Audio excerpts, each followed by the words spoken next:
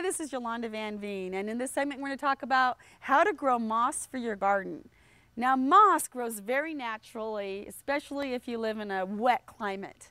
And moss needs lots of shady conditions with lots of water, and not very good drainage. So when you're growing moss for your garden, there's lots of ways that you can use it. And this is beautiful how they've used this moss right along the walkway. Now, if this in full hot sun, it probably wouldn't survive too well. It would get beat up in the summer. But if you've got part shade or underneath a maple tree and you keep it on the moist side, it will grow really well.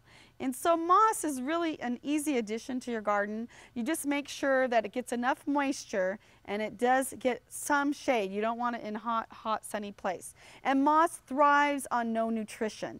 So right here on these blocks, it's not getting any soil, no earth, and it just will love it right here. So my theory too is if you have a nice pine tree with lots of moss under it and you cannot get your grass to grow, turn it into a moss garden. You can always take the grass out and put some more moss in from other areas and turn it into a beautiful Japanese moss garden with a little pagoda and a little bridge, and you can have little Buddhas around, and that way you can enjoy your moss garden and everyone else can as well.